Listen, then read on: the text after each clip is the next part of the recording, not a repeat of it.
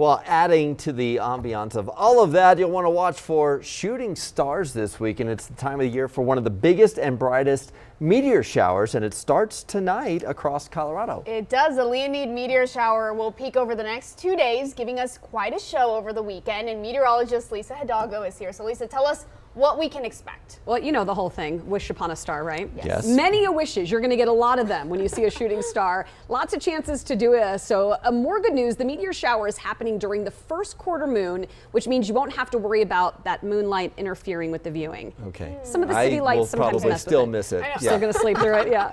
The Leonid meteors, also known as shooting stars, are dust particles that originate from the comet Tempel-Tuttle. It was discovered back in 1865 and orbits the sun every 33 years. Now, the Leonids tend to be bright, producing long tails that last for a few seconds after the initial flash of light.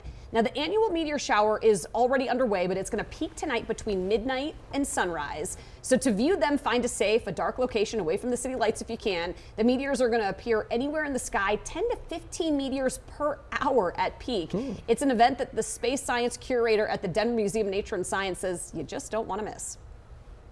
It's a way of connecting us to the sky and connecting us to the rest of the universe.